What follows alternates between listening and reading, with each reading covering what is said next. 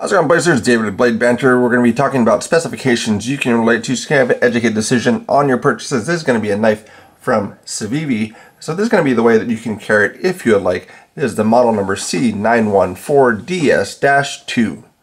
Yes, it is. So that's going to be what this looks like if you're going to be using the sheath. That's going to be another way you can carry it, or you could just carry it just roving in your pocket. But there's going to be the sheath that comes with it, and it does actually make a difference, at least what I found, as far as how it's going to ride in your pocket. So now when I was riding it tip up carry, I found that basically this little edge here helped to have that in the side where I'm actually not having my thumb to actually pull it out if I'm going to leave the sheath in my pocket. So that's just what I found with it. You might find something different, but also for myself, I don't really need it to be as deep carry it as it is. I mean, that's kind of the trend, but it makes it a little bit harder to actually get out of the pocket. Probably once the sheath breaks in entirely, it would actually be easier to get in and out, but I'd almost rather have it be just a little bit more proud out of the pocket so it can actually be grabbed in this manner, because then I found myself just kind of fishing around to try and get it out, because I can't really grab it this way. I'm going to have to pull it out this way from the pocket. So if that was just a little bit, I guess, more shallow, then that would actually be a more usable sheath for my preference.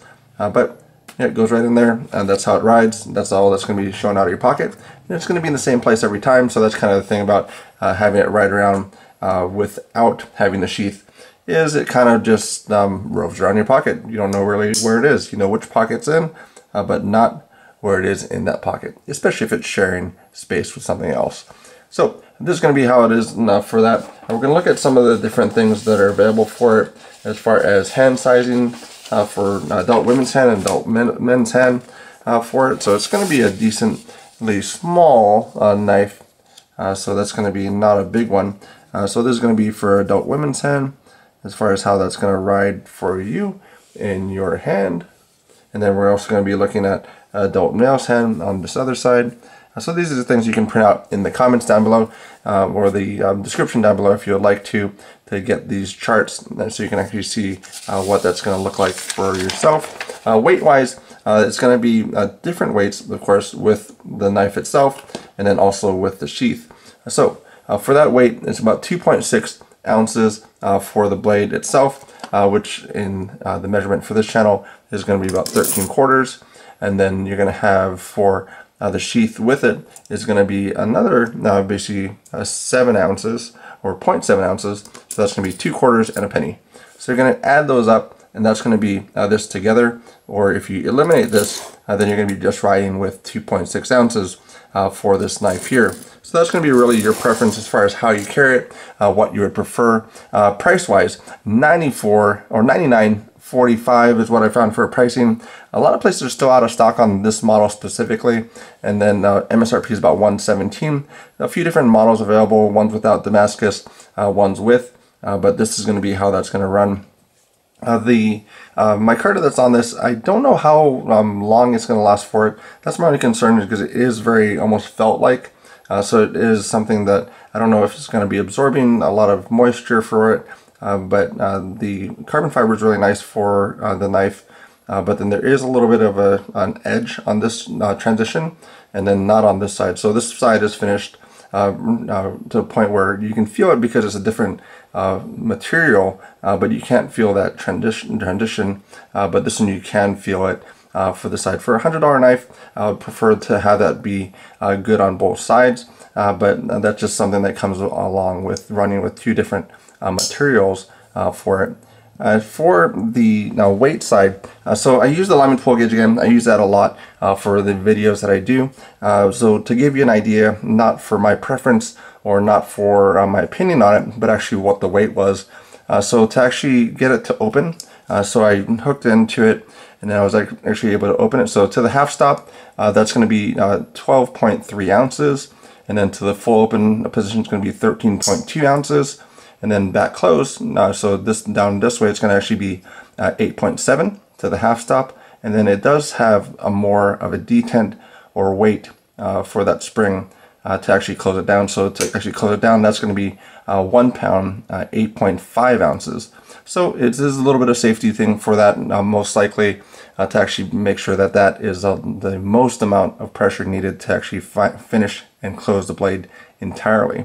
So pinch and roll is something that's available for it. So you can pinch and roll it open one-handed if you'd like to, or of course the traditional style, 2 hands, and then open it up. It does have a nice click to it, so you can probably hear that as far as when it opened up. It has a very good sound for it.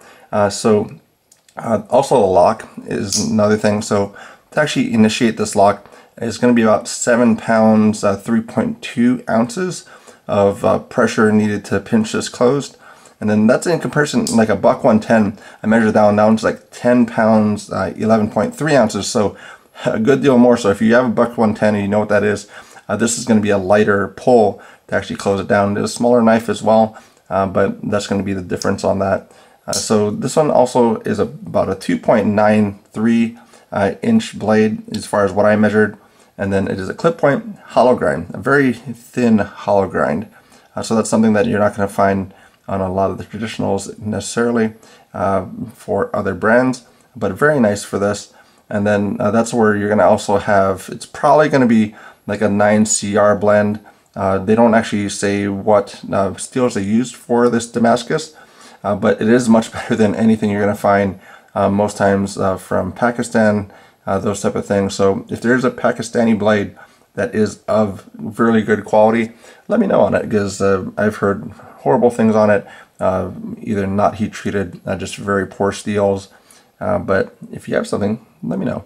That's going to be what that looks like. Handle size is 3.85 inches, and then also behind edge thickness is again very thin. This one is going to be where it's going to be basically 15 thousandths or 4 sheets of paper, and then the blade stock on it is going to be about 2.5 millimeters, and that's going to be very decent for it.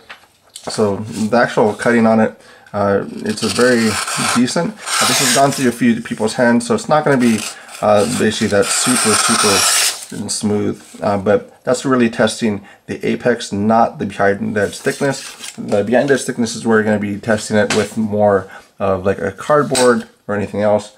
So if you're actually going to be cutting through something that's a little bit thicker, so there's actually 2 sheets or 2 pieces of cardboard, so actually cutting through this, you're going to be cutting through that a little bit better. So it still has resistance for it. There's 2 sheets, but it's cutting through. It's not actually basically bending this or anything else, so it's not actually having a lot of resistance going through.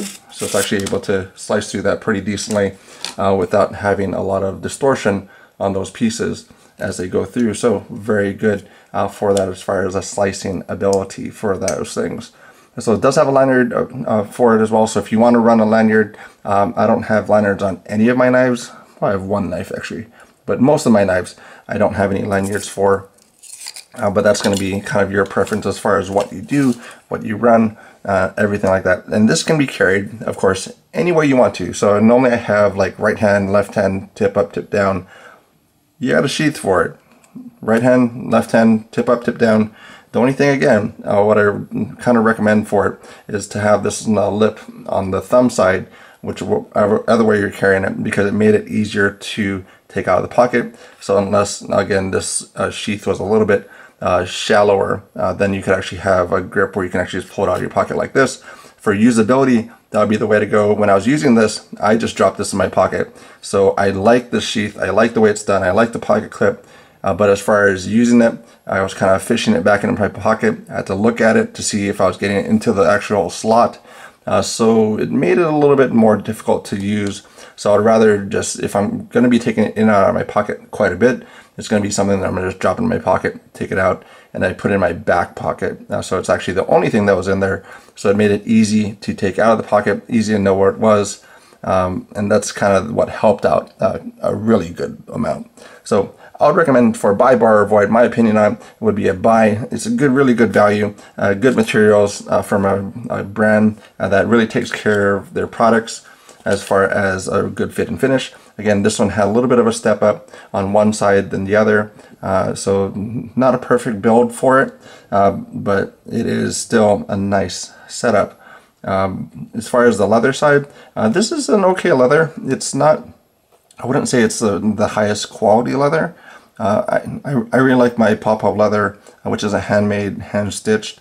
And of course, it's going to be a different price point, but I've been rocking that thing for probably a year now. Still holding up really well. So if you want to check out leather sheaths, go check them out for pop-up leather.